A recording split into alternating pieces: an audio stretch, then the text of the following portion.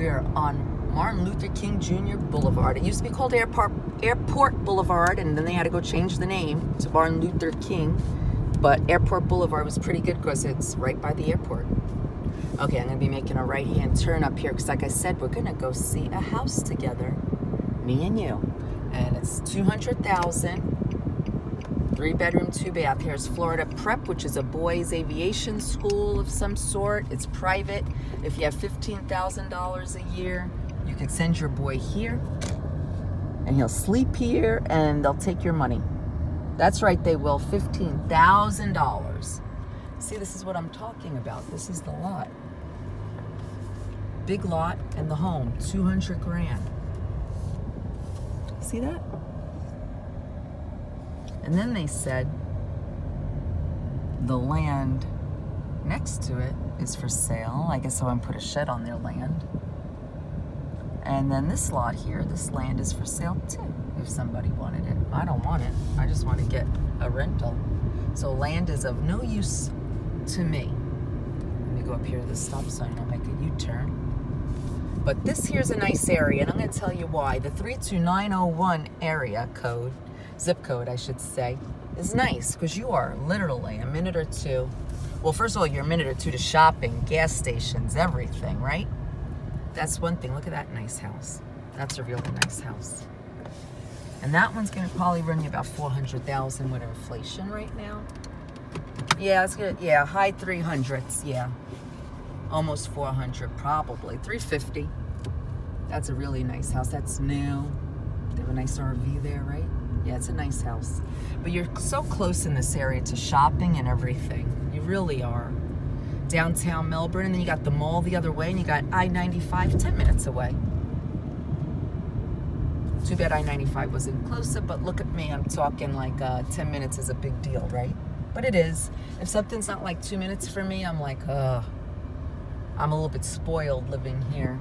I'm a little spoiled living in Melbourne because everything's so close. So when I have to go and travel more than 5 minutes, I don't like it. I kind of think this house looks nice for the money, but who knows with inflation, this house could go for $225, $250, no? That's what I'm thinking. We're going to get out and take a look. I'll be waiting for my realtor. I'm about a half an hour early. But I do have to walk around, and then I got to make a phone call. I came a little early. Let's see. Oh, I like these windows, you know?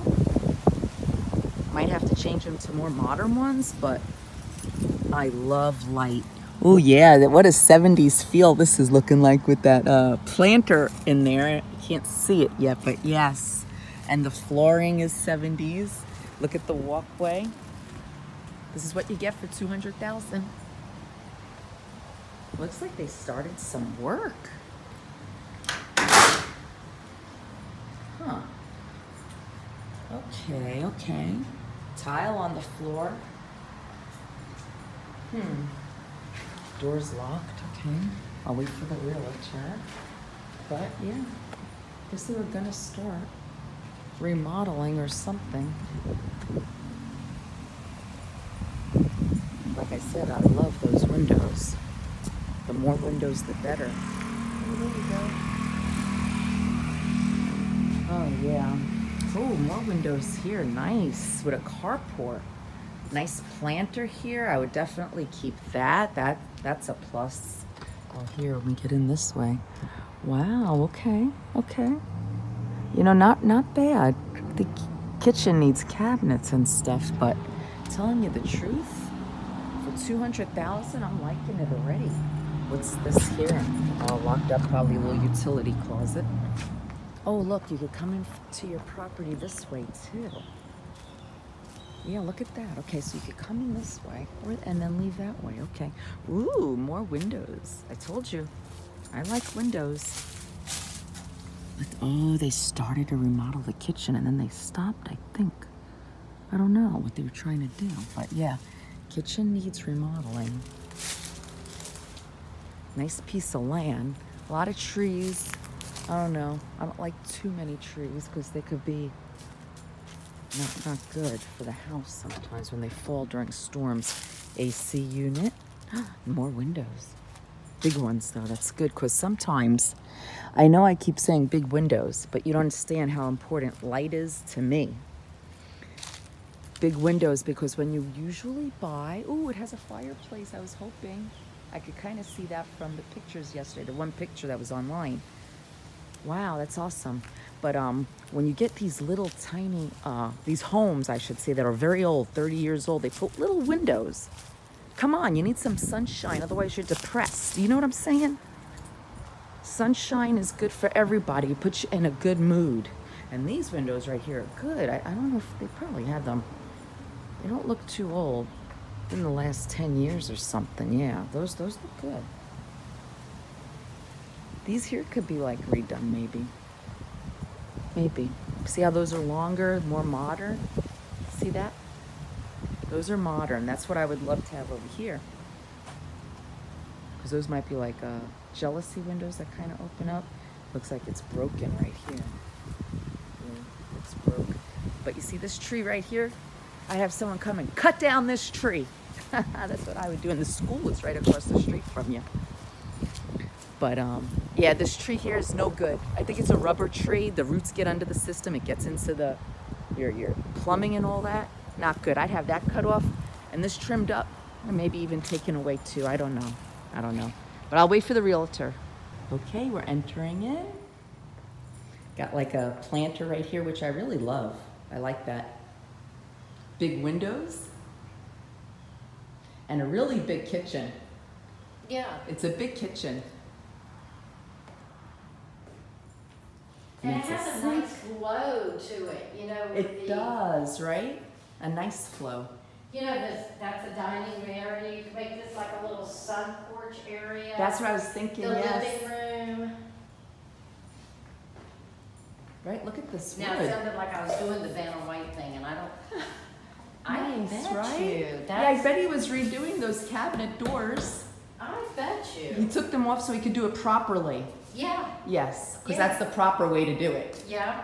Take them all off. Look it up here. Did you see up they're here? still here. Yeah, right. I bet he refinished them. Yeah.